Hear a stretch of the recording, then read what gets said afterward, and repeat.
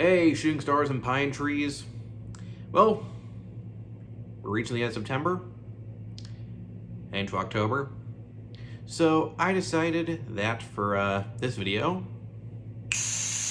I'd be repeating what I did last year. But instead of a comic, I'm going to be reviewing something a little different. I'm going to be covering a novel. And this novel is Gravity Falls, Journal 3.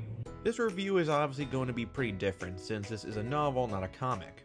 Yes, there are illustrations, and I will discuss them, but I will not be giving them their own segment like I do with the comic reviews. I'm also going to limit myself a bit more on the synopsis of the book since there is so much that happens here, and because this is linked to a show, it does reveal major revelations that the show never truly confirmed. So yeah, just letting you know, warning, spoilers. So I've never really reviewed a novel before.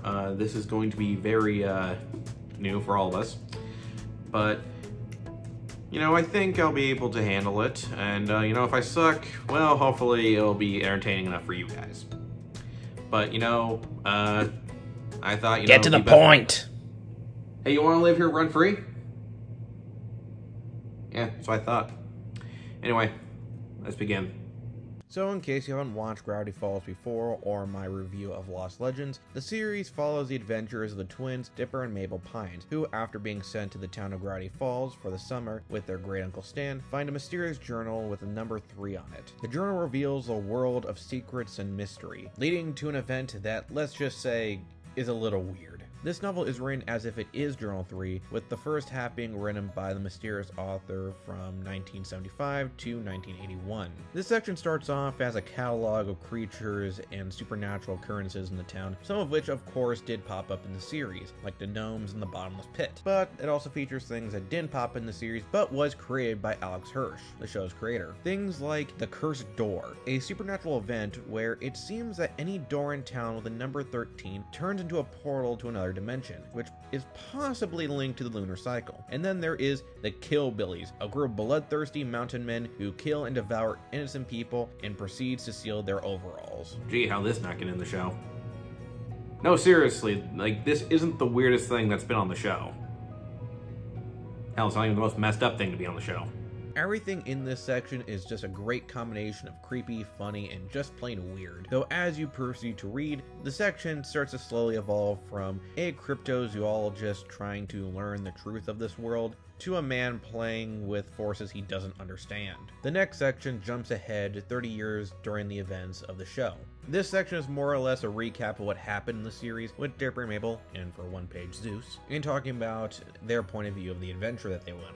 You'd think it'd be a bit of a slog for someone who already watched the show, but we do end up getting some information that the show probably didn't get to have time to divulge. For example, in the episode Scary Okie, Zeus returned to a zombie, and though it was made very clear that they were able to make him, you know, human again, they never really told us how they did it, and what they had to do was pretty funny. The last section essentially combines the 2 sections before it, with it being written after the episode Tales of Two Stans, which revealed that Stan didn't just have a twin brother named Ford, but that he was also, in fact, the writer of the journal, and has been lost in the multiverse. We get to learn some of the adventures that Ford had, from something silly like traversing a dimension known as the M dimension where everything and everyone is shaped like the letter M, to the more serious stuff like meeting the Oracle of Dimension 52. I wouldn't be surprised if that turned out it was meant to be a reference to DC Comics' 52, since at least until the events of Death Metal and later Infinite Frontier, there were only 52 Earths in the DC multiverse. But whatever, I'm getting off track. We also get Ford's opinion on the gang while he's retelling his adventures that he had with them.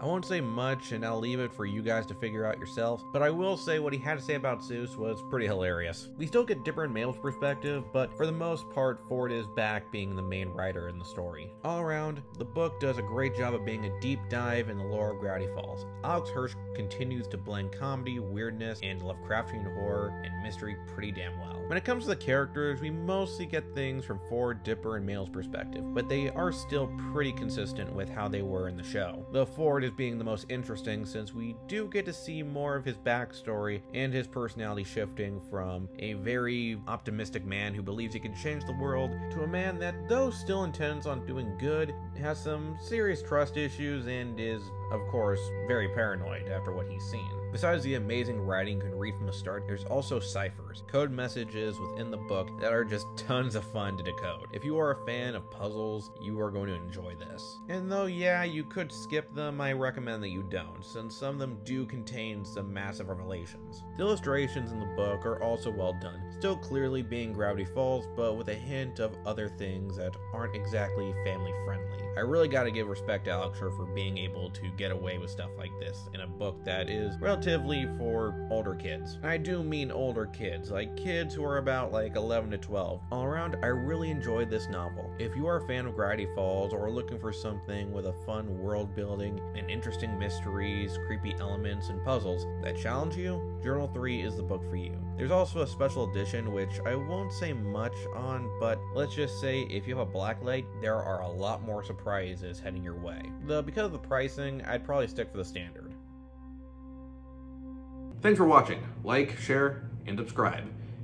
Let me know what you thought about this. Do you want me to cover more novels? And for the next video, well, like I said before, we're reaching October. And we're going to start in a very interesting way where we're going to see the terror of the Zombie Queen. See ya.